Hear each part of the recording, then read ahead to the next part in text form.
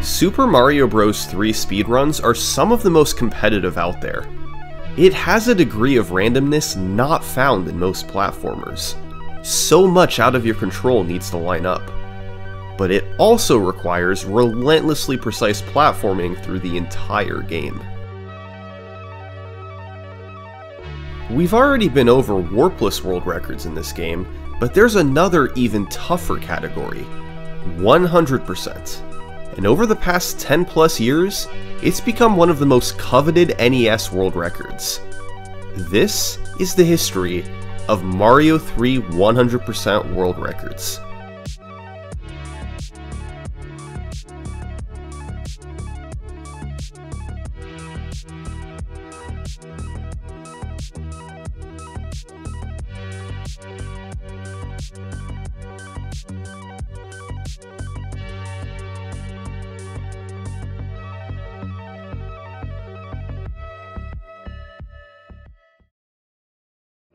So, what is a 100% speedrun? Well, for a normal warpless speedrun of Mario 3, the only requirement is that you can't use any of the game's warp whistles to jump to a later world. However, that category still lets you skip over certain levels, since you aren't required to play them all to beat the game. But for 100%, the rules are a bit stricter. You've got to complete every stage and every map enemy through the entire game.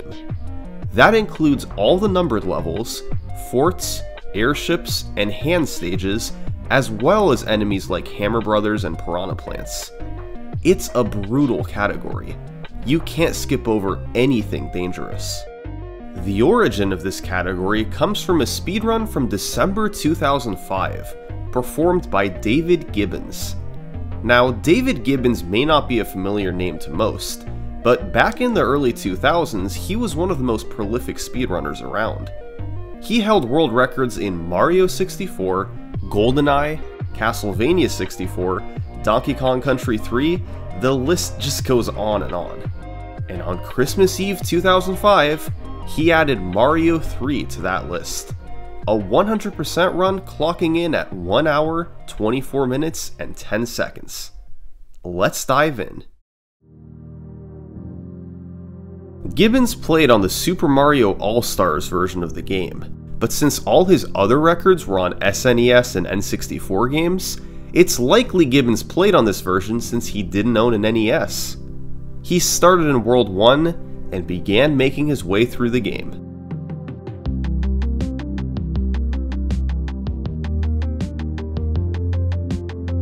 Gibbons' first goal was to build up the P meter as often as he could. The P meter checks every 8 frames whether you're running and whether you're on the ground. If both are true, then an arrow builds in the meter, and if not, then it'll lose an arrow. Once the meter is full, you get P speed, allowing you to run much faster than normal. So, throughout the entire game, Gibbons frequently tried to run on the ground and build P speed. In World 1, he was able to build it on several occasions, but usually slowed down and lost it slightly after. As a whole, Gibbons was going through stages quickly, but some levels looked more like a casual playthrough. 3-2 in particular had a lot of falling in the water and riding on slow-moving platforms. Since the run was so long, he played a lot of sections safe, slowing down to ensure he didn't take damage or die. But whenever he built P-speed, he was able to fly through levels. And all the while, he was collecting items, which the game automatically gives you after completing worlds and fighting Hammer Brothers. He saved most of these until World 7, which features many of the game's longest stages. So in 7-6, for instance, instead of entering the door to play the level, he used a P-wing to fly over the wall and run to the other side. Level complete in a matter of seconds. All in all, this was a pretty impressive speedrun for its time, and it got a positive reception in the community. But there were a lot of safe strategies used, and it was obvious the world record had potential to go lower. That being said, for the next 6 years, David Gibbons' run remained as the fastest recorded 100% time. During that period, new Mario 3 runners joined Speed Demo's archive, but for the most part, they focused on the game's other categories. However, for Awesome Games Done Quick 2012, a runner named TJP7154 submitted Mario 3 100%. It got accepted, meaning he'd be running it in front of thousands of viewers that January. So, TJP had to practice. He began streaming 100% runs on his Twitch page, and in November 2011, he beat David Gibbons' record. But this time, 100% looked a little different.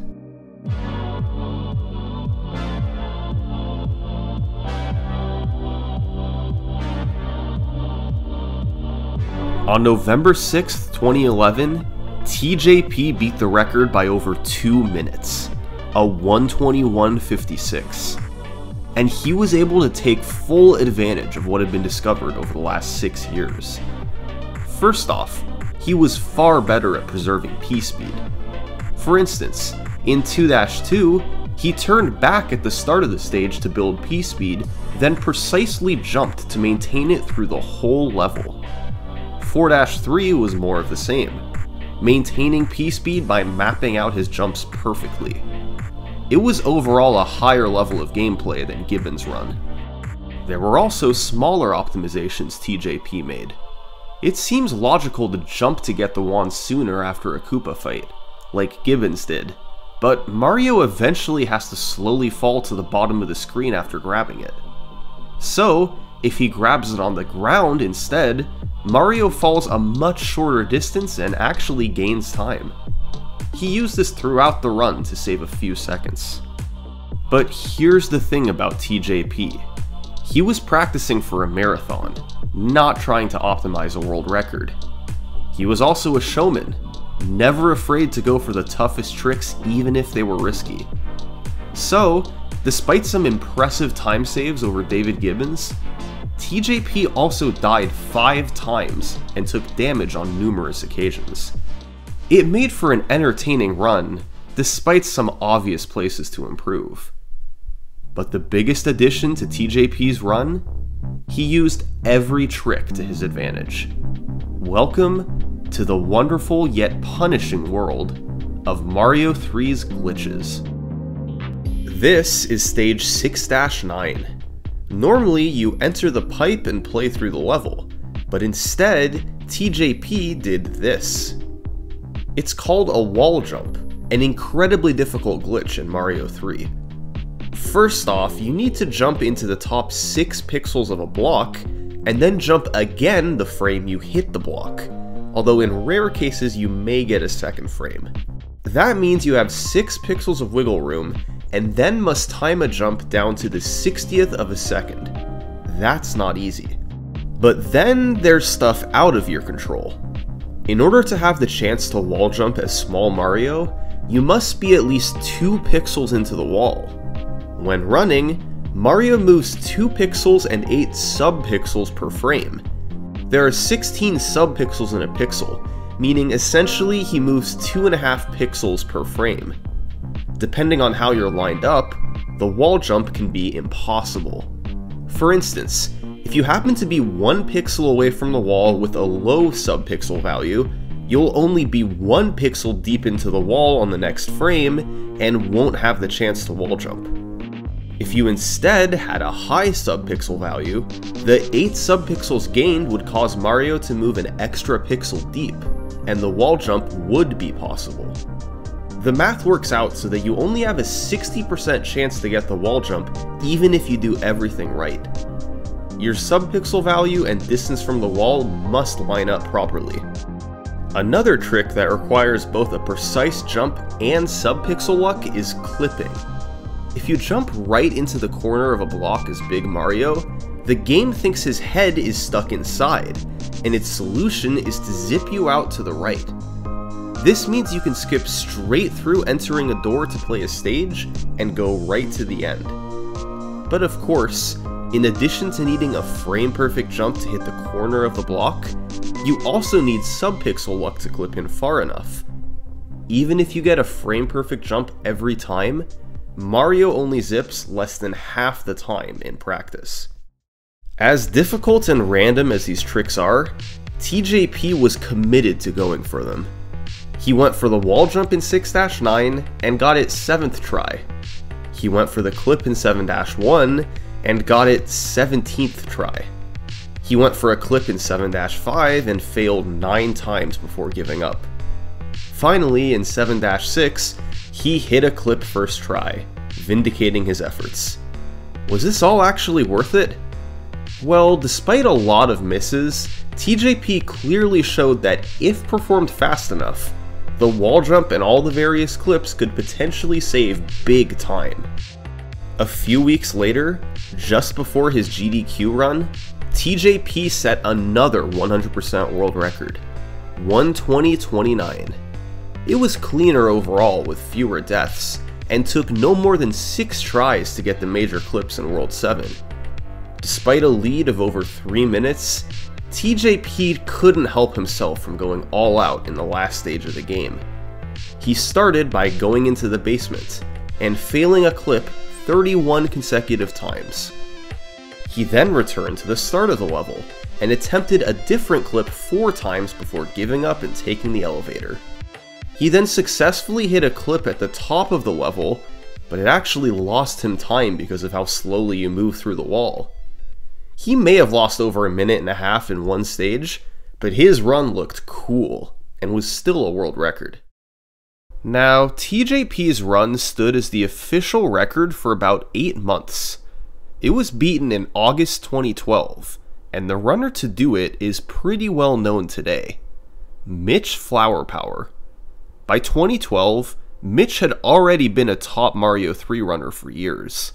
He got the warpless record in 2010, and likely had a 100% run faster than TJP's runs back in 2011. But he didn't record his time until 2012.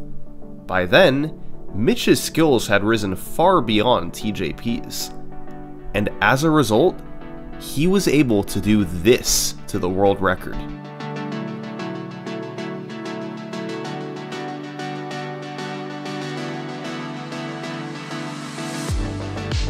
100% had just been taken to another level.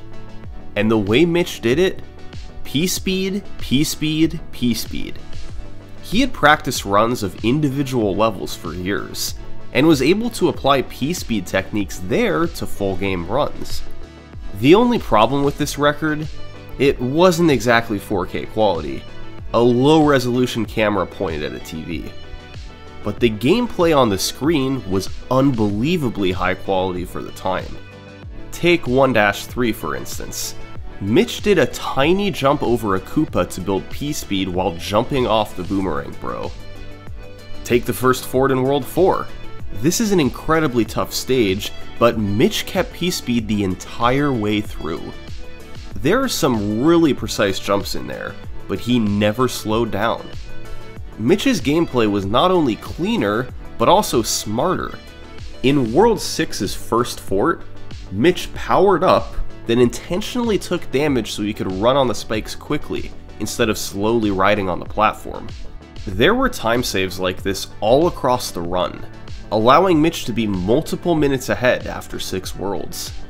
But instead of going for the wall jump in 6-9 and the clip in 7-6, Mitch used P-wings in both stages to fly straight up top, instead of using them for safer strategies in stages like TJP did.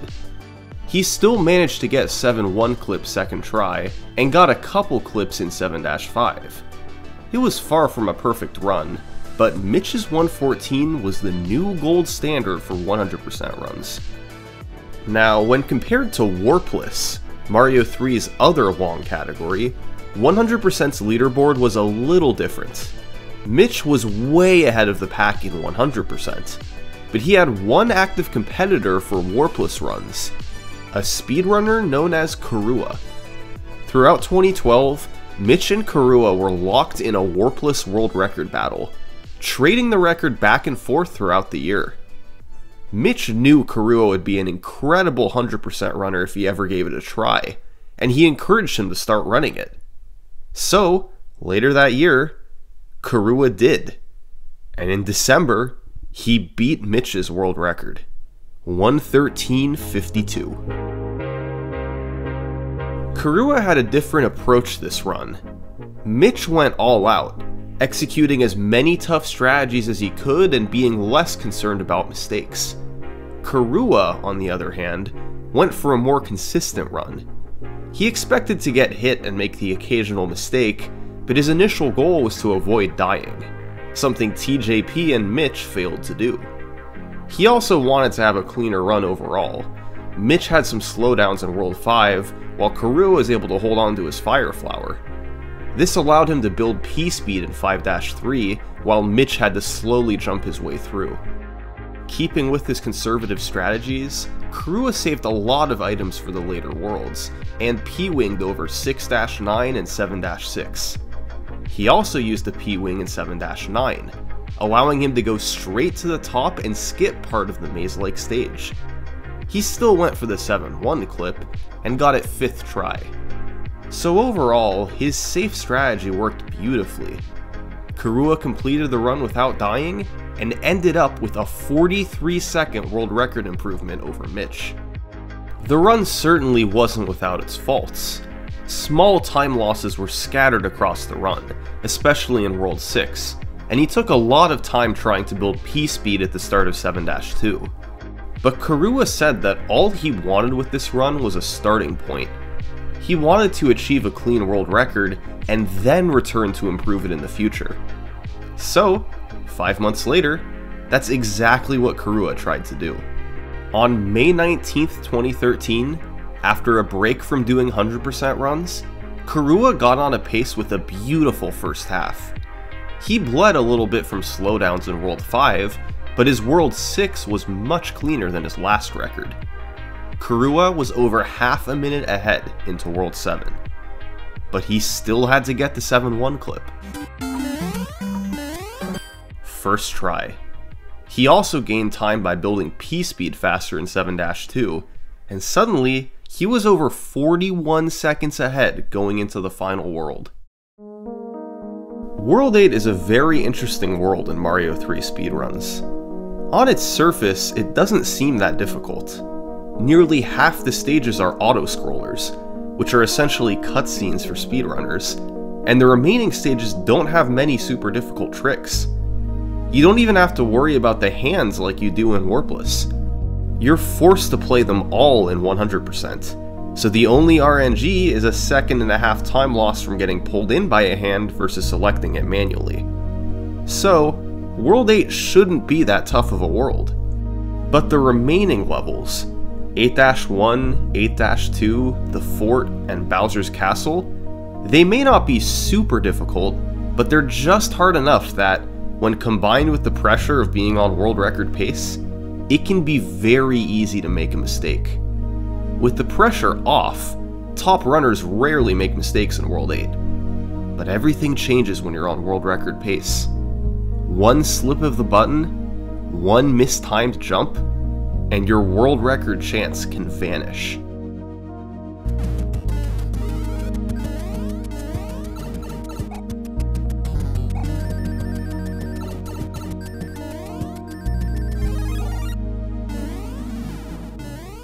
Three consecutive levels with a mistake. The pressure may have gotten to Korua. But incredibly, since he led by so much going into World 8, he still pulled off a world record by 7 seconds. This may not have been the record he was going for, but Korua was in it for the long haul. 100% had turned into his new favorite category, and he was willing to devote most of his attention to it. And so, throughout 2013, this is what Korua did to the world record.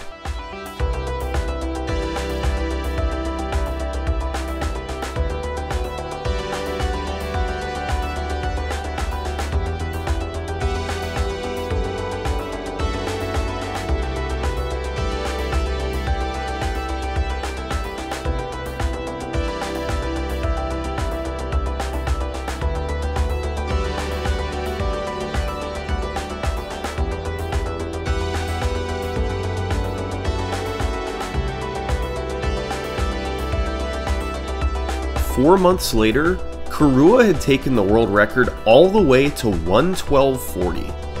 Despite lowering the record by over a minute, there weren't any big new strategies. The improvements came from making fewer mistakes and slowly adding in small time saves. An example of this is 4-1. Kurua used to never build P-speed in this level, and just jumped his way through while slowing down as little as possible. But starting with his 1:12:40, he picked up a Koopa shell, then used it to run into a Parakoopa so he could avoid taking damage and build P-speed. He could then preserve it across the remainder of the level and save a few seconds. This was Kurua's category. Mitch was close to him at the start of the year, but as he chose to focus on other categories instead, Kurua was able to pull away. And as a result, the gap between the two of them was nearly 2 full minutes. But then, something interesting happened. Mario 3 100% was accepted into AGDQ 2014, just as it had been 2 years prior with TJP. Only this time, it would be a co-op run, with Mitch and Kurua both playing. So, Mitch had to get ready. He'd spent the year playing the game's warpless and any percent categories, setting a total of 5 world records between the two. But he hadn't played 100% in over a year, and since then, Kurua had lowered the record 7 times. So, during preparations for that year's GDQ run, the question was, could Mitch keep up with Kurua? And on November 13th, 2013, that question was answered.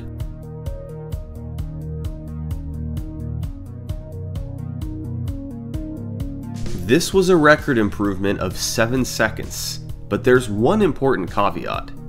Mitch played on an NES, while Kurua played on Wii Virtual Console. These consoles have different frame rates, and essentially meant that Kurua was playing in slightly slow motion compared to Mitch. Over the course of an hour-long speedrun, it worked out that Mitch gained 20 seconds over Kurua from frame rate differences alone. So his improvement of 7 seconds was a slower played run overall. But it was still the world record. Mitch's strategies were quite different than Kurua's. In the World 2 Fort, for instance, Mitch intentionally lost fire to damage boost off the spikes. It's faster initially, but you lose time by not being able to fire kill the Boom Boom and having to power back up later. Mitch also gained time back in a few of the stages where Kurua lost big time, but he had his struggles too. His 7-1 clip was 12th try. Yet when factoring in the time save from frame rate differences, it was still enough to beat the world record. I did it. I did it. After 15 months of dominance from Kurua, Mitch was back on top. But in the lead up to their AGDQ run, Mitch wasn't the only one practicing. Kurua started doing 100% runs as well. And this time, there was no more Wii Virtual Console. Kurua switched to playing on an NES. And so, just a few weeks after Mitch's record, Kurua beat him back by 24 seconds. Keeping with the theme from these two runners, Kurua's record was more consistent than Mitch's run. Mitch had lost fire in the forts in Worlds 4 and 5, while Kurua didn't get hit in either spot. And instead of a 12th try 7-1 clip, Kurua got it first try. He did die in 6-3, but it wasn't a significant time loss since he was already Small Mario, and it was at the start of the level. It was a quintessential Kurua world record. He went for fewer extravagant tricks compared to Mitch, but was steady nearly the whole way through. And it paid off beautifully. Mitch and Kurua continued practicing in the lead up to AGDQ 2014, but neither lowered their 100% time. But then, the day before the marathon was scheduled to start, Kurua came through with one more world record, the first 111 in the game's history. It was a bit more of an up and down run, with Kurua losing fire in World 3 and missing a tail swipe in 7-5, causing him to lose time going for the backup. But this run is notable for one particular trick Karua went for.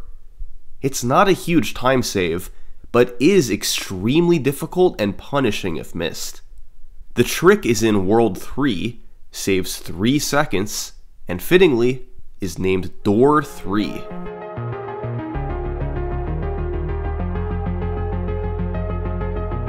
In World 3's first fort, there's a hallway of doors that lead to different areas.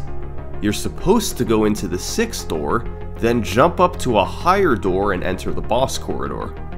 However, if you instead enter the 3rd door and press up to re-enter the door as soon as Mario spawns on the next screen, you can enter it again and are sent straight to the boss corridor.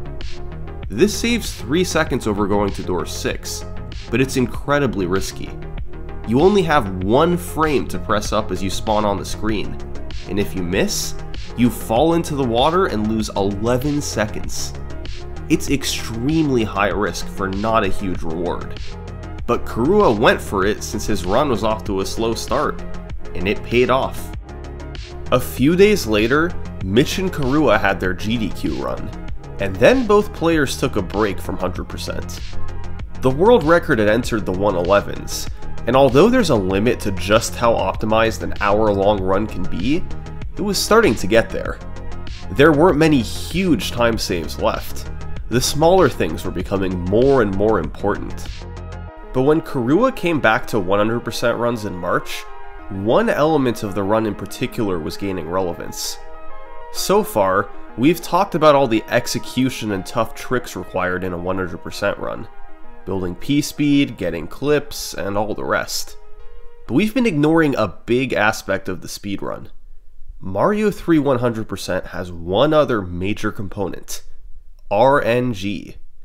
It's time to talk about the Hammer Brothers.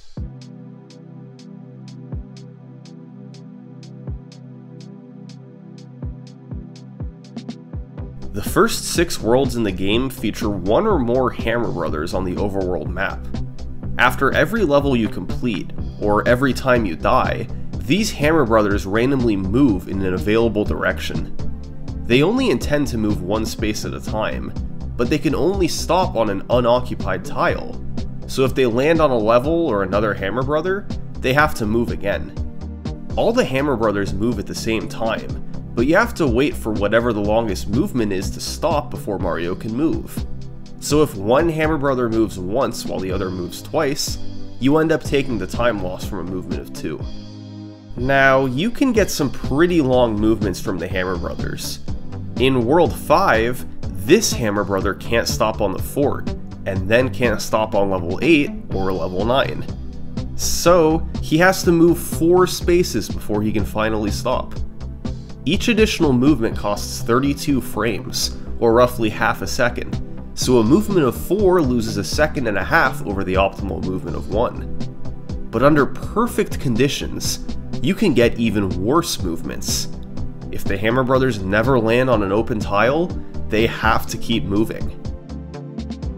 They can even get stuck on top of each other if they meet at a 3-way intersection. Speedrunner Stewie Cartman has one of the longest Hammer Brother movements on record, and movements like this can theoretically take place in any playthrough of Mario 3.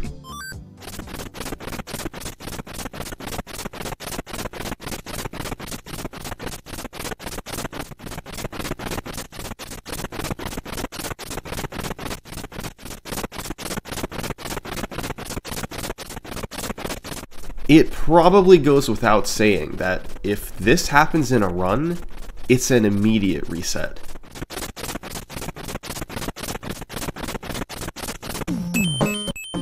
Even without a super long marathon movement, Hammer Brother movements can still cost a player big time over the course of a 100% run. An extra movement is only half a second, but there are dozens and dozens of spots for movements during a run. In World 5 alone, getting the worst possible versus the best possible Hammer Brother luck is about 21 seconds of difference. Extrapolate that to the full game, and one speedrun to the next can have significant time variance from RNG alone. So, when Karua came back to attempts in March 2014, Hammer Brother RNG mattered more than ever before. On March 27th, he got on a run that pulled ahead big time after World 3.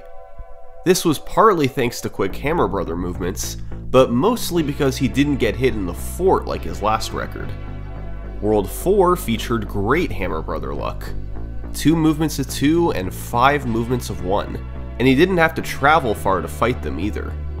Unfortunately, World 5 wasn't as kind, as he got several movements of 3. Still, going into World 7, Kurua had built up a substantial lead, and it just kept getting better. 7-1 clip was first try once again, and he got the tail swipe in 7-5 that he missed in the last record. Kurua had a 17-second lead into World 8, but we already know how hard this world can be under pressure.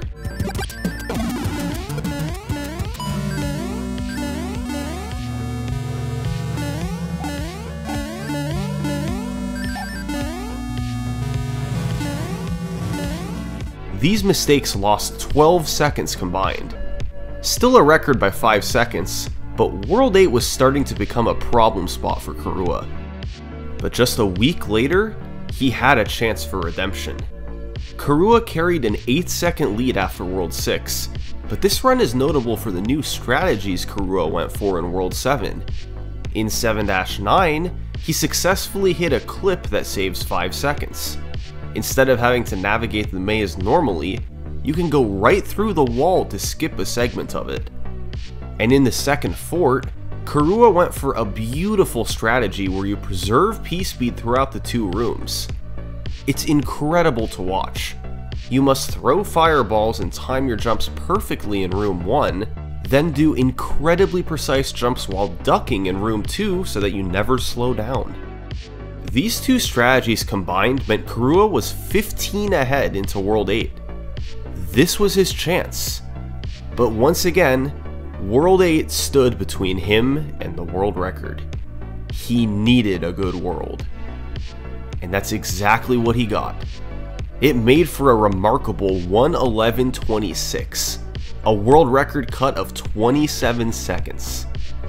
The run was solid through World 5, but a gold World 6, combined with the new strategies in World 7 and a clean World 8, pushed it over the top.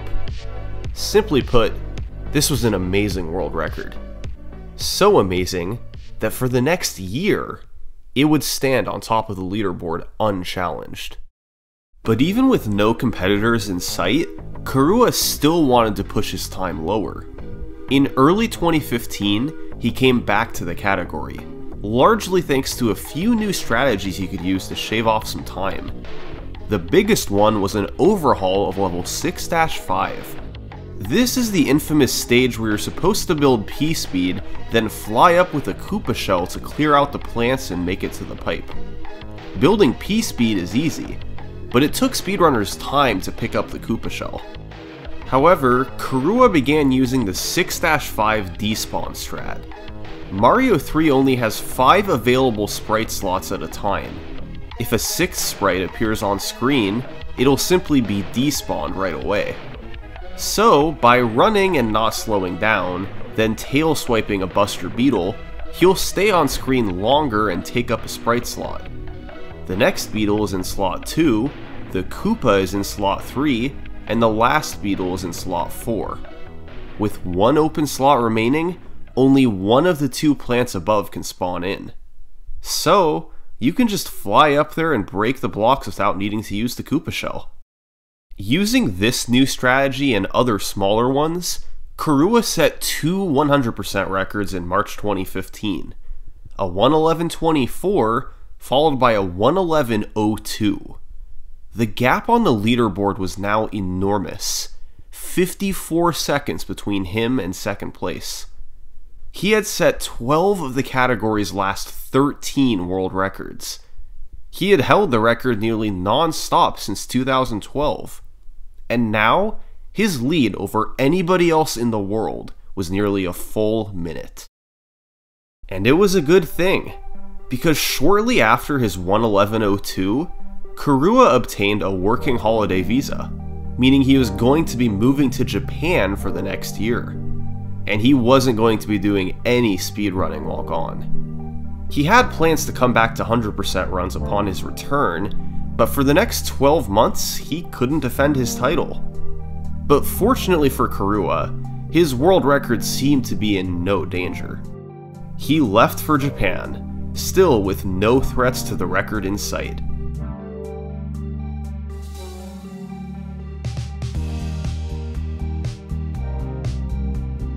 Just 3 months into his absence, Kurua's record was gone.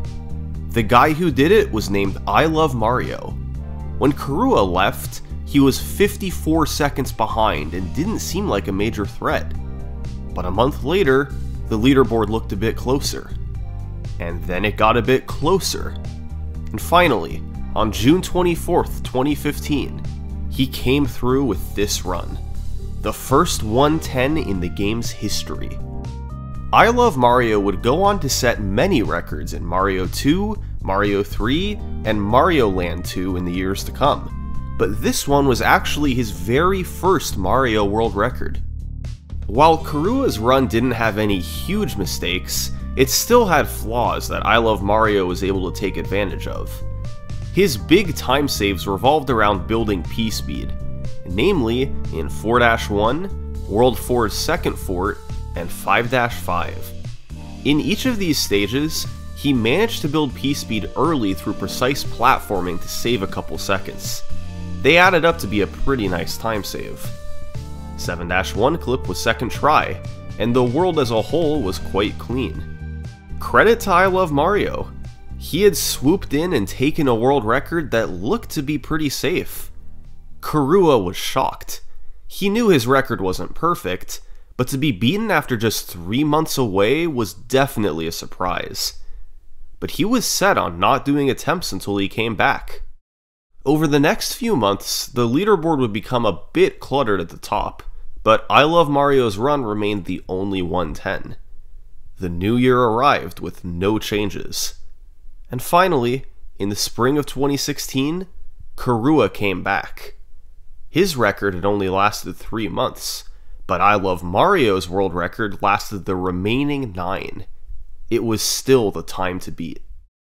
So, how would Kurua respond? Well, in the past, Kurua tended to mix in other games with his 100% attempts. But this time around, he decided he was going to do an all-out grind. His goal wasn't just to get the record back. His goal was to lower the time as much as he physically could. Because the time he was aiming for was a sub 110:30. This was Kurua's ultimate grind.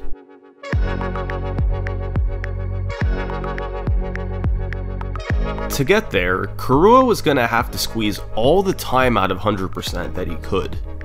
He had a couple ways to help. Part 1. Getting all the Koopa fire kills. At the end of each of the first 7 worlds, there's a Koopaling battle. The fastest way to defeat them is to use fireballs, but this can be quite difficult, since the Koopalings have seemingly random patterns that can throw everything off. However, their pattern can actually be determined ahead of time. It all depends on the time spent on the overworld map between the last level and the airship. Every few frames, the Koopaling's pattern changes, so if you spend the same amount of time navigating to the airship, the pattern will be the same and you can plan your fire kill ahead. This can still be problematic. In World 2, for instance, there are multiple spots you can be before the airship. So, Kurua had to plan this out for each of the 7 worlds. What possible patterns he could get, and how they match with his overworld movement. It was painstaking, but it allowed him to be much more consistent with the fire kills. And Part 2. As always, there were new strategies in this grind. Kurua implemented 2 big ones. The first was in 6-10, a strategy that allowed you to maintain P-speed through the whole level and hang on to Fire Mario. It goes without saying that this requires brutally tough platforming, but the end result saves a few seconds throughout World 6. The other new strategy was in 7-7. We've seen a lot of tricks in World 7. But this is easily the worst of them all. The most brutal, random, difficult, and all-around awful strategy in the game. This is the 7-7 clip.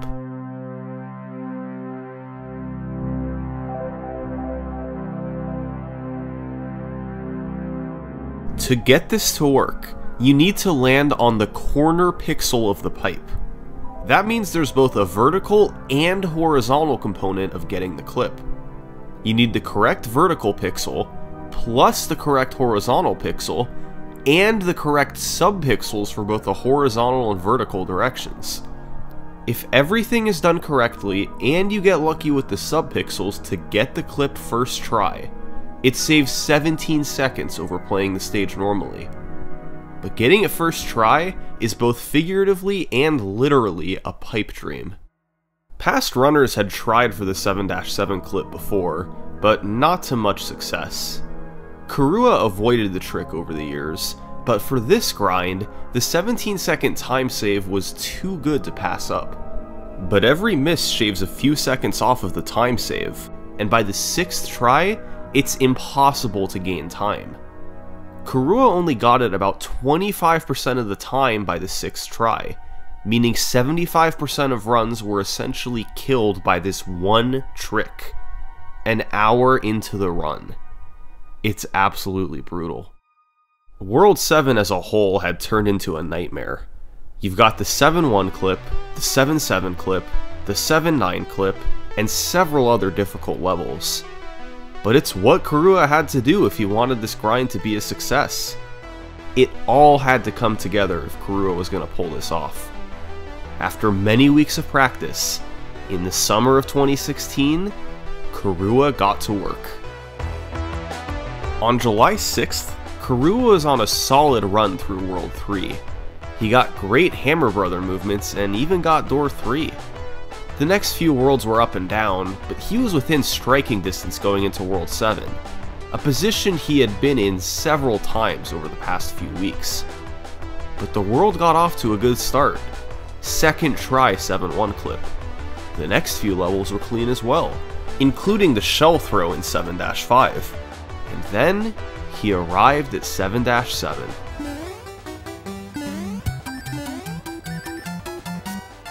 This just got real. Although he lost some time later in the world, first try 7-7 was enough for a gold split. But there was still World 8. We've seen Kurua struggle here before.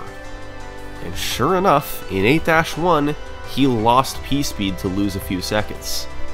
But he still closed it out for a 1:10.52. For the first time in over a year, Kurua was the 100% record holder. He was officially back. That was the game plan to get his goal. Take a lottery ticket into World 7, pray the ticket hits to get all the clips required, then hold it together in World 8. Kurua had 23 seconds to go. This is what he did over the following weeks.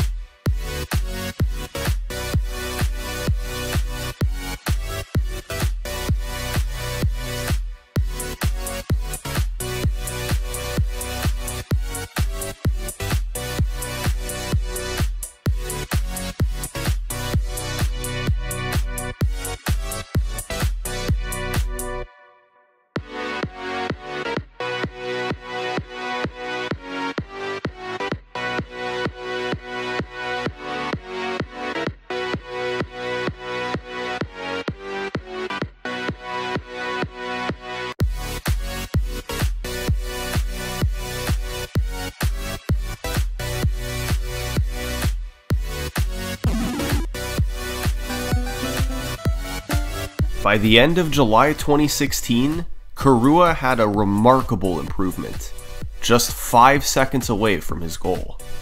And finally, he had a run with a clean World 8. He saved 6 seconds in that world alone, which took the run into the 1:10.30s. There was still room to shave a few seconds off. He had lost fire in 4-1 and took a few tries to do the clips in World 7. but overall, it was a really clean run. There just wasn't much time left to save. With 3 world records in July, Kurua was flying high. These 2 weeks had been among the most fruitful in his entire speedrunning career. So, he decided to take a short but well-deserved break. He returned in August and started doing more runs, needing just 1 more record to achieve his goal. But all of a sudden, it's like Kurua ran into a wall. He wasn't seeing any more improvements. He was getting bad Hammer Brother movements, no clips in World 7, all of a sudden nothing was working. And time started to pass. September came around, then October, and the record stayed at 1:10:34. Sometimes in speedrunning, we set goals that are too lofty. It's much easier to imagine a perfect run than to actually play it, and it seems that's what Kurua had done. He had been a 100% record holder for 4 years, and knew what the culmination of all his skills could be. That would be a sub 1:10:30. But 3 months after his 1:10:34, despite a massive effort, Kurua hadn't made any progress. 5 seconds away had to be good enough. This was the end of the road for Kurua. And then came November 9th, 2016, when maybe the craziest run in Mario 3 history took place. Do you remember anything about the attempt session leading up to it, or was it just like any normal day? Honestly, I don't remember anything in particular about it. Yeah, the start was pretty standard, I would say. The RNG was actually bad, so I was slightly behind, but World 1 and World 2, as long as you're within 2 or 3 seconds, it's not really gonna make a huge difference. So in the end, getting out of World 3, the pace was acceptable. Nothing special, but nothing bad. The run really started picking up at World 4. Basically, I got B-speed in every spot where I wanted it, particularly in the first and the second fort, so everything went right. 4 worlds into the run, Kurua was 6 seconds ahead, putting him on pace for sub 1:10:30. But there was still a long way to go. When I reached World 5, at that point I wasn't too excited about the run. In the entire run, World 5 is the one with the most RNG. The difference between good and bad RNG for the hammer bro movement is just insane. So I got a really low number of movements, and I just nailed every single stage. Like, the world was virtually perfect. World 6 is, in my opinion, the second hardest world after World 7. It's more about the execution for World 6, and it's really, really intense. So many stages are difficult, and again, like World 5, execution was on top in every single stage. I don't think I missed a single thing I went for in World 6. I think it was my best pace by 5 seconds entering World 7. So yeah, I was definitely feeling the pressure. This was the best chance Kurua had ever had to get a sub 1:10:30. But he started off with a first try 7-1. Getting 7-1 first try, you're always happy, but at the same time, I know 7-7 is where it's gonna be decided. So I was happy, but I was just waiting for 7-7 really. And finally, Kurua arrived at 7-7. On the pace of his life, he just had to get this eventually, and he'd have a golden opportunity.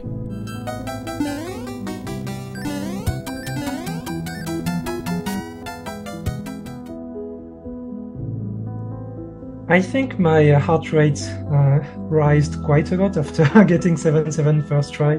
Like, wow, this is actually happening. Getting the 7-9 zip was a bonus, just the cherry on top. We had been looking at the wrong line all along. We're not talking about a sub 1:10:30 anymore. Unbelievably, Kurua was moments away from getting the world's first 109. And it's weird because on one hand you're like, did I misjudge my goal? Or is it just that special? I think it was just that special. that run it really was special. But we had all seen Karua's struggles in World 8 before. And now, with more on the line than ever before, he had to get a good World 8.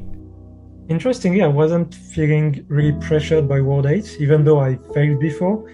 Despite that, I was very confident because I was playing well, so I wasn't really feeling much pressure in that regard, I think.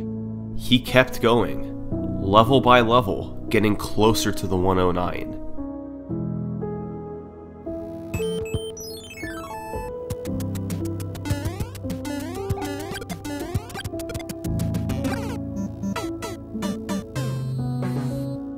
And then, 8-1 happened. The truth is, I was actually not focused enough because I remember I was thinking ahead. I was thinking about a strat I was considering doing in the fort 2 stages later, and I pressed jump too early and didn't jump. And we saw the result. I didn't know if I could even finish the run because I was so upset at myself. And I ended up getting a hit in 8-2 because of it. I just didn't care at that point. I actually knew I would probably get the record if I didn't do anything incredibly stupid afterwards. So I expected to maybe get a record by, 5-6 seconds or something. Instead,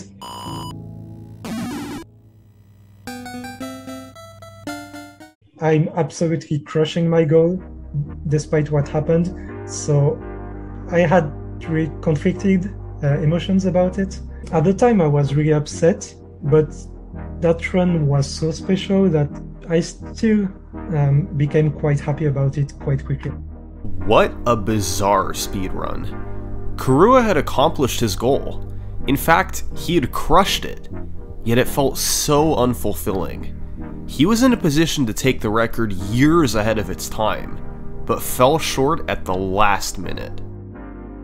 After the dust had settled, did you have any thoughts about trying to lower the time further, or did you know that you were done?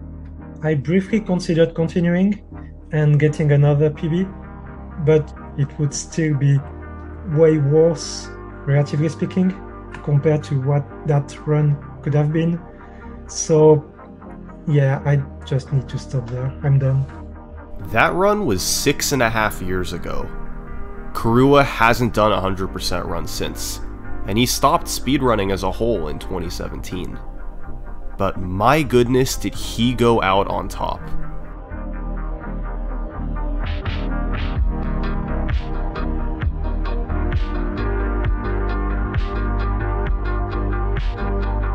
This was the leaderboard the day Karua set the 1:10:19. This was the leaderboard a year later. The gap had closed by just 2 seconds. There's Mega Man 2 record holder Elonesia in second place. Let's move another year forward. Runners were starting to get into the 110s now, but still, Karua's record was comfortably on top.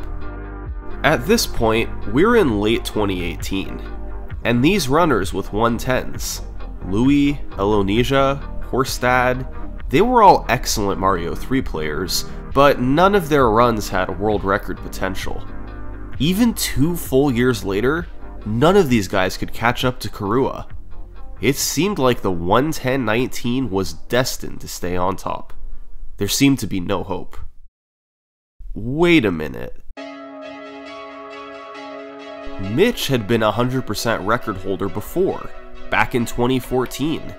Since then, he had focused hard on Warpless, being ahead of Karua there for most of the last 4 years.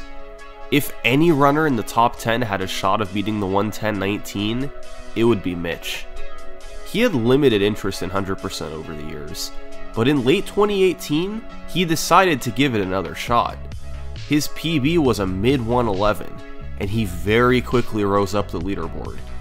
By the end of November, he was in second place, 12 seconds behind Karua. He'd then achieve a 1:10:29, and later a 1:10:26. These runs were notable because they both had a chance at the world record entering World 7, but he couldn't get the first try clips that were in the 1:10:19. Even with the 20-second time loss in World 8, Karua's world record was so tough to go against. there was just no margin for error in the first 7 worlds. 2019 came around, and Mitch was still 7 seconds behind Karua's world record. On January 4th, Mitch got on a run roughly even with Karua's record entering World 3. He'd then proceed to lose time in each of the following 5 worlds. He lost fire in 4.4 and lost P-speed in 6.10. He missed 7.9 clip and took 2 tries to get 7.7. But entering World 8, Mitch was actually going to have a shot at this, because he kept it close. Losing time against Karua's record was expected. Mitch was 16 seconds behind, and could make that time up in World 8. But of course, he had to avoid a critical mistake.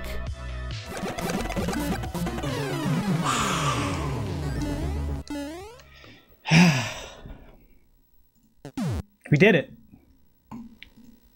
Nice. Nice. For the first time in 5 years, the 100% record belonged to Mitch. He didn't use many new strategies either. He simply let his skills from the past few years take him past Karua.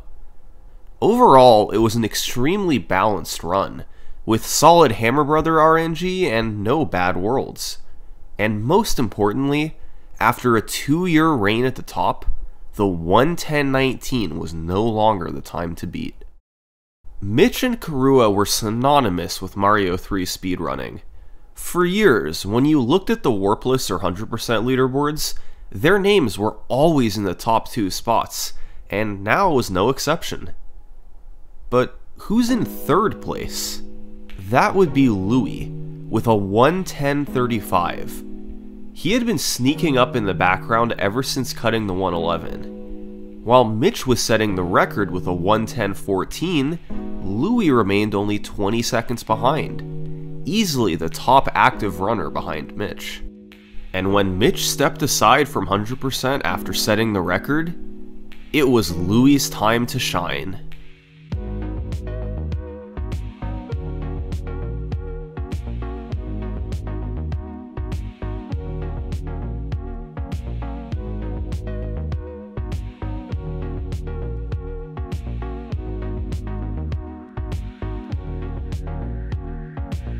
In July 2019, after a steady series of PB improvements, Louis broke through with a 1:10.08, taking the top spot by 6 full seconds. This was the first time in 4 years that neither Mitch nor Karua set the 100% record. And there's one key trick that Louis was able to use to his advantage: 7.1 subpixel manipulation. To get the 7.1 clip, your subpixel value needs to be correct. This value can range anywhere from 0 to 15, and normally it's impossible to pick your value. But there's a few rules you can use to help. Rule 1. Tapping left or right for 1 frame will usually decrease or increase it by 1 value, while tapping it for 2 frames will usually move it by 4 values. Rule 2. Having a subpixel value between 0 and 6 means the duck clip will work in 7.1. And Rule 3. When wrapping around from subpixel 15 to 0, Mario visually moves forward. After the World 6 Koopa fight, you have a brief window where you can set up your subpixels for the next level, which is 7-1. So, by quickly tapping right and stopping when you see Mario visually move, you'll usually stop between a value of 0 and 6. This makes the 7.1 clip much easier to hit on the first try as long as you do the inputs correctly, which is exactly what Louis was able to do in his run. So, 1:10.08 was the record. It had been 3 years since Karua's 1:10.19, and despite the run advancing quite a bit since then, nobody could match that run's potential. The 109 sat just out of reach. Louis would hold on to the record for the next few months, but by late 2019, the desire to get under 110 picked up. Enough was enough, and the race for the first 109 was officially on. Mitch was the favorite to get it, given his resume of past Mario 3 records, But runners like Louis and I Love Mario were close, and several other runners had times in the 110s as well. If any of these guys were actively running the game, they had a chance at this too. There was some clear time to save over Louis' record. There were a few stages where he missed P-Speed, he got some rough Hammer Brother luck in World 5, and missed the Koopa Fire kill in World 6. So the question was, who would clean all that up first? Well, in November 2019, Mitch got on a super fast run. The first 3 worlds were all beautiful, and he saved time in World 4 by not missing P-Speed in the second fort. He got better Hammer Brother luck in World 5 to save a few seconds, and got the World 6 Koopa Fire kill. The stars had aligned. Mitch was 13 seconds ahead going into World 7, but it was time for the clips. I went back to my roots, man, thank God.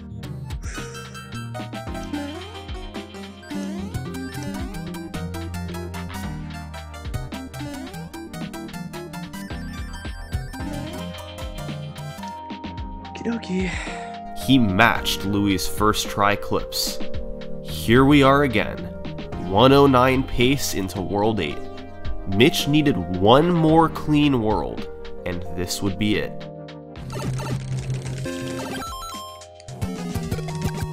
What? Who does that? Get it together! No way, dude. When do I mess up that level? I think I've lost like too much time at this point. Well, it was still a world record, but once again, the 109 had been lost to World 8. 4 seconds away from the goal.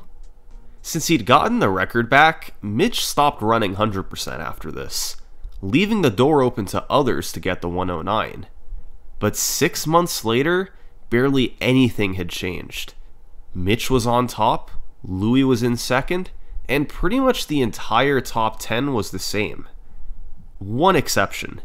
New to the top 10 was Maiba, who was in 6th place with a 1:10.32. Half a minute from the record, not being in the top 5, surely Maiba wasn't going to be the guy to get this. Right? On May 11th, Maiba got on a run that had a slight mishap with the Hammer Brother fight in World 3. He also got slow Hammer Brother movements in World 4 and missed P-Speed in the second fort. After a fantastic World 5 and a solid World 6, he was just a few seconds behind the record, but he was well ahead of his personal best. And the clips in World 7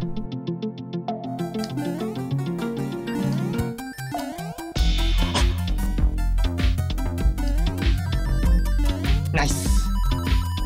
Maiba was on the run of his life. Everything was working. Was he actually about to do this? Go straight from 6th to 1st place? Once again, just one world separated him from the first 109.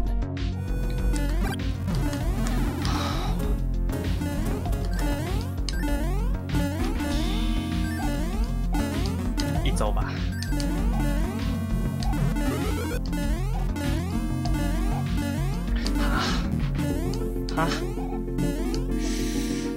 How did this keep happening? He lost 18 seconds in World 8. And again, the first 109 had slipped away. It was enough for Maiba to move up to 3rd place, but knowing what this run could have been was pretty crushing. By late 2020, nearly 4 years had passed since Karua's run. Still no 109. There had certainly been enough chances, but nobody could quite convert. Well, in September 2020, another runner began climbing up the leaderboard. His name was Chikubi. He took his PB under 110.20 and then into 3rd place. Maybe he could be the one to do this. In the past, Chikubi was pretty much constantly in the top 10, but had never threatened the world record. Yet in late 2020, he began a steady march of PB improvements, culminating with this run on October 16th. Chikubi got fantastic Hammer Brother luck in the middle worlds. Great patterns, quick movements, it was pretty much the best case scenario, and it all added up to an incredible 11-second lead over the world record after World 5. The best pace anyone had ever been on. He started bleeding time in World 6 with a missed star grab, late P-speed in 6-4, and a movement of 4. And 7-7 clip was 4th try, which is good but not great. But despite all that, he was still ahead of the record into World 8. Once again, with a really good world, he could get the 109. And guess what? Chikubi played an excellent World 8. His only mistake was a very small one in Bowser's Castle. But he didn't get the 109 because he got pulled in by all 3 hands. Each hand has a 50-50 chance of pulling you in, which loses a second and a half over manually selecting the level. The odds of being pulled in by all 3 hands is just 1 in 8. If he was pulled in by 1 hand or fewer, this would have been the 109. Instead, he had to settle for a 110.02. A world record, yes, but this was getting ridiculous. The 109 still eluded everyone. Maybe they needed some more help. So many times they had been just a few seconds away. With a faster strategy or two, it could push them over the top. Well, in October 2020, Mitch came back to the 100% grind. And sure enough, he had a few new strategies to help. And thankfully, they were all in World 7, the toughest world in the game.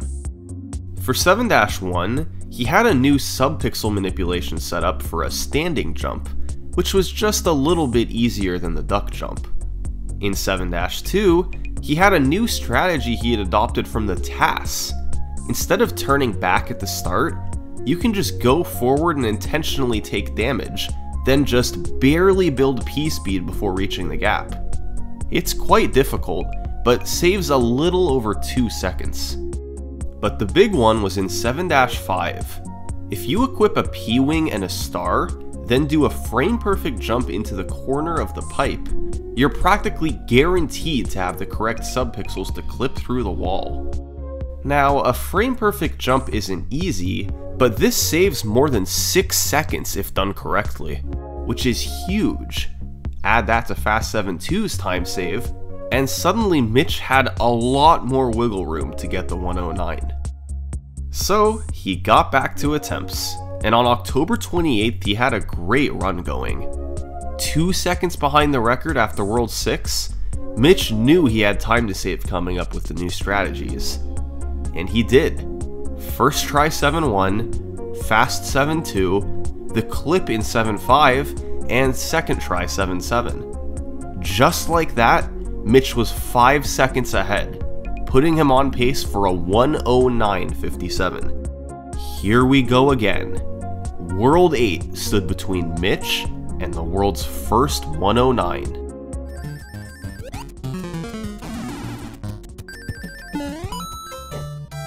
That's it. That probably cost me the sub 110. That's it. It didn't give it to me. Unbelievable. It's over. Ah, come on, man! GG. Come on, dude. How did this keep happening? It was another record, but yet another failed 109.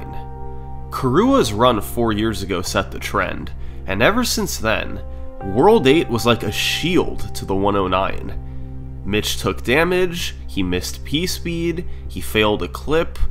It just seemed impossible to get a good World 8 on a good pace. Mitch, Chikubi, Maiba, Kurua, some of the best players in the world had tried and failed. The 109 just wasn't happening. Did somebody else need to step up to get it done?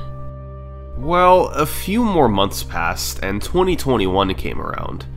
Early that year, Mitch decided to give the 100% grind one more try. He was 2 seconds away, and had far more time than that to save in World 8 alone. He could do this. And on February 7th, 2021, Mitch had this run. It bled time early. He got worse luck in World 2 and made a mistake in World 4's first fort. He also had a time loss in 5-2 and had to travel far to fight the Hammer Brothers. As such, he was far behind entering World 6, but he cleaned up some small mistakes there and had an excellent World 7. This looks familiar. Mitch was a bit behind, but had several seconds to save coming up. Just once, World 8 had to be clean. This had to be the time to do it.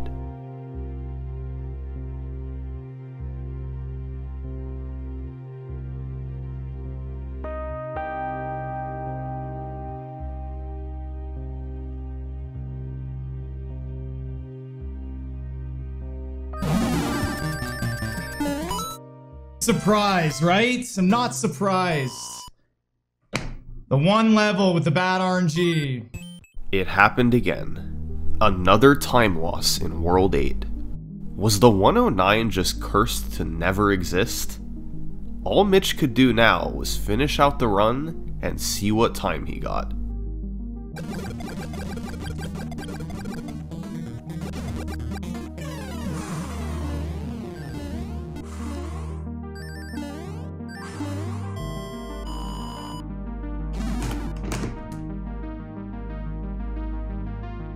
We did it! We did it! Oh, man! We did it! The minute barrier! We did it! Yes! In 2016, Karua paved the path. In 2020, Maiba and Shikubi provided hope. And in 2021, Mitch made it a reality. It wasn't a perfect run, but aside from taking damage, which cost a couple seconds, Mitch finally had a great World 8. The whole community could take a breather. The 109 was real. But the breather didn't last very long. Just a month and a half later, Mitch lost his world record. And the runner to take it was Maiba, the same guy who missed the first 109 months earlier thanks to a bit of a meltdown in World 8. But this time, there was no meltdown. He got a 109.58, beating Mitch by frames. Maiba ended up missing some of the toughest P-speed strategies that Mitch got. 4-5 and 5-1 in particular are two of the toughest spots in the run to get P-speed. Ultimately, Maiba wasn't able to get either of them. Instead, he aimed to clean up mistakes that Mitch had made, particularly in World 6. And that's pretty much exactly what happened.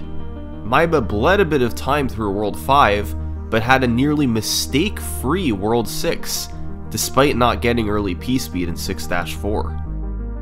Even though he lost time in both 7-1 and 7-2, he left himself just enough room to snag the record. I don't know, but 109, yes! Yatta! So, here we are. It's mid-2021. The 109 had been accomplished. Mitch was the first to get it, but Maiba had finally gotten the record he'd been looking for so long. Everyone was happy. What more was there to do? Well, people have a natural tendency to keep pushing the limits. If their goals have been accomplished, they set new ones. Maybe just to add one more chapter to a storied history.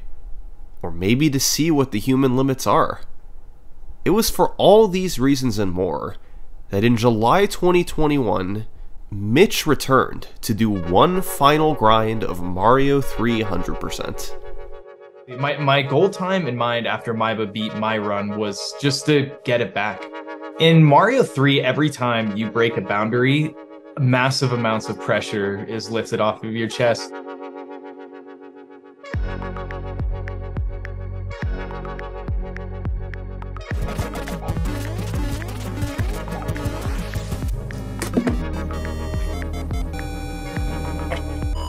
What? What an insane World 2. I got off-screen wand grab, and it's a trick where you can jump off the wall and grab the wand at the top of the screen, and once you do that, you don't have to screen wrap down, and it saves about 4 seconds. You kind of tighten up a little bit after off-screen wand grab. It gets serious when you get it.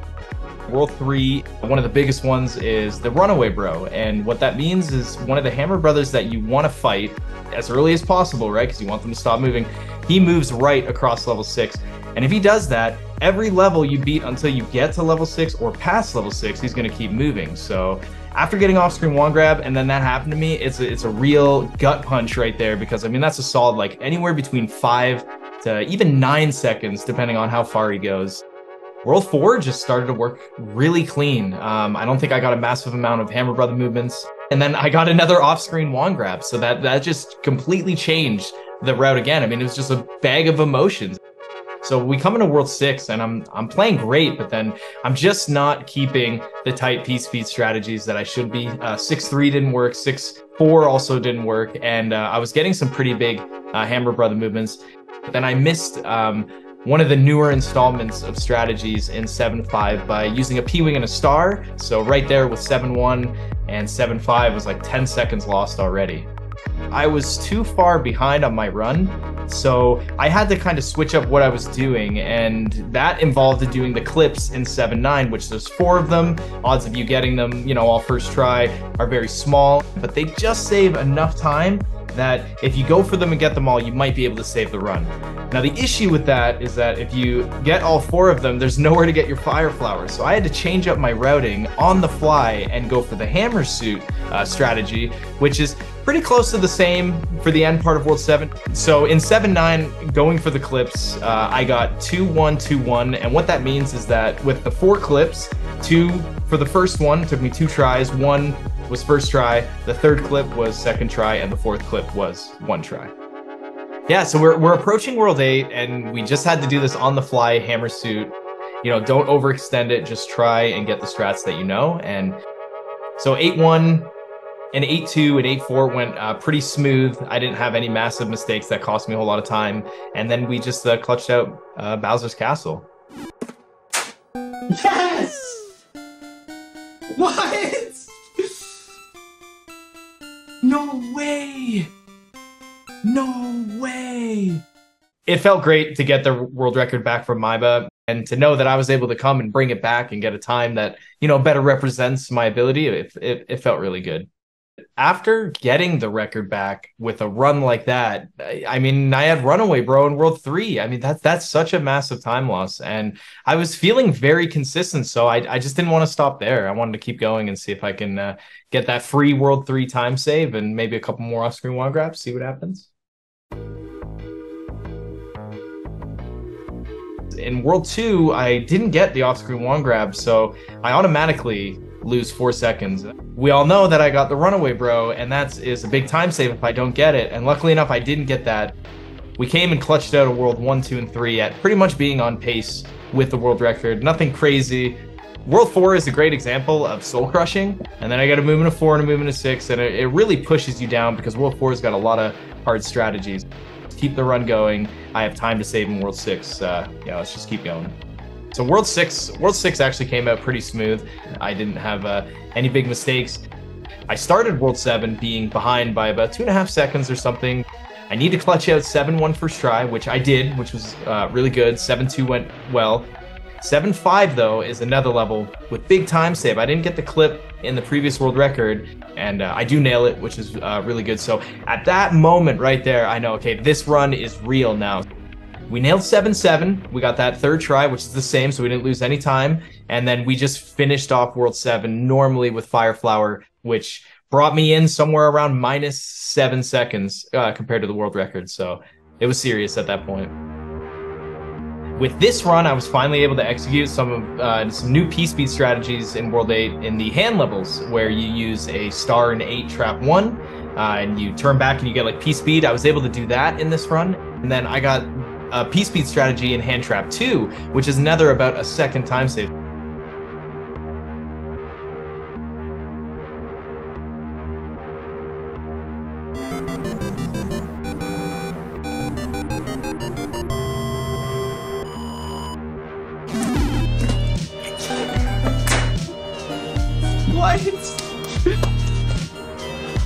Being able to finally clutch out a semi-decent World 7, clips worked, 7-7, third try. That's everything you would ask for in a World 7. So I felt really good about this run. So I was really happy with it. Did your goals shift at all after getting the 52, or were you like, let me just keep going and see what time I can get? So my answer is I have no idea why I kept going.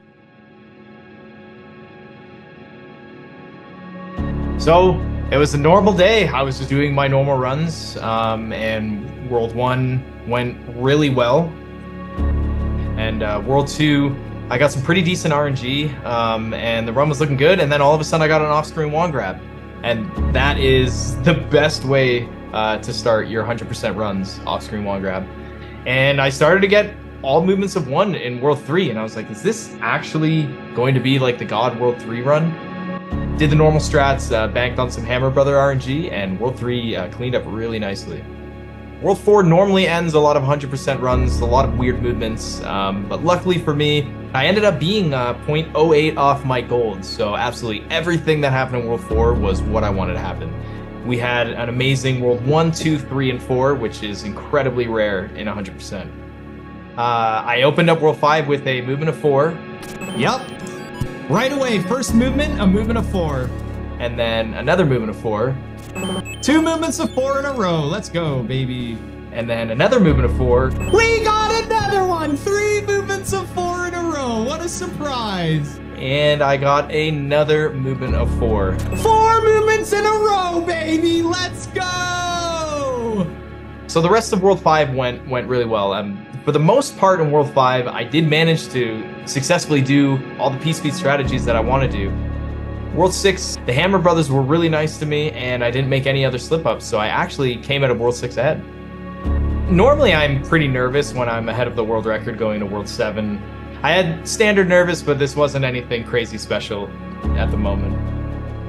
So the first half of World 7 went really, really well. 7-1 first try, and I got fast 7-2.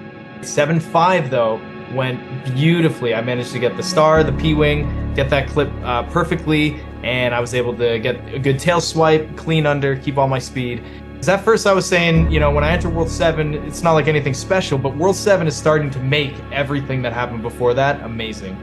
So I'm very nervous at this point. After getting 7-1 and 7-5, I am really, really nervous.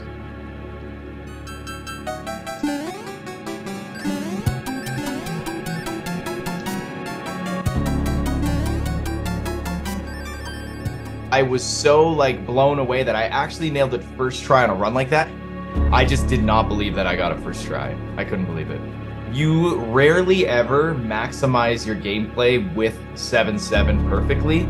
As soon as I nailed 7-7, I was extremely nervous, and I had to go into 7-9, and we ended up clutching 7-9 with an actual time save. We were able to clutch out the Fortress and clutch out the Piranha Plant stage. It was by far the best World 7 I've ever had, alongside the best run I've ever had, as you can tell. But it was insane. It was insane. So after a World 7 like that and a run like that, going into World 8, I was extremely nervous. There's so many little things that can screw you up. I'm on this run that is just absolutely insane. After all those thoughts running through my head, we approach hand stage 1, and I actually nailed it with the start. 8-1 worked out okay. 8-2, I was surprised worked out okay. One of the things to note with Bowser's Castle is that the 3 hardest things I would say in the level is the statue room at the end, getting P-Speed there, the 1-up clip, and then the last one is the duck jump at the very end on the donuts. Once you get past the donut spot, you can say to yourself, oh my god, I actually did it. However, Bowser does have one pattern where he can jump and shoot the fireball at the same time. And when he does that, the fireball will be shot where you're standing. You can't avoid it. There's nothing you can do.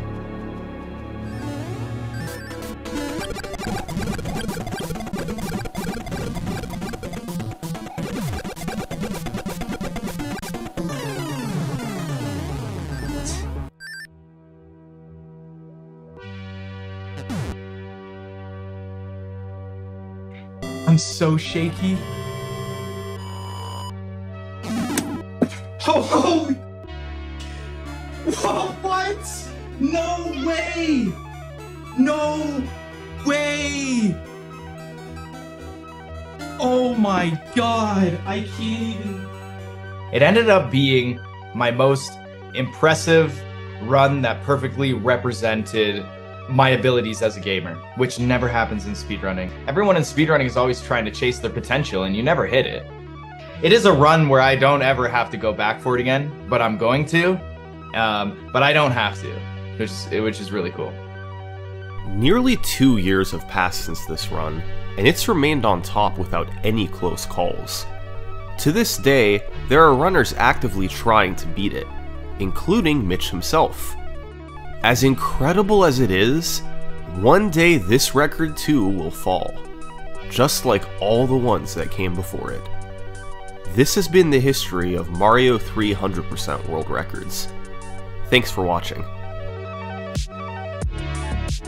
If you'd like to be notified when I upload a new video, please hit that subscribe button. Thanks!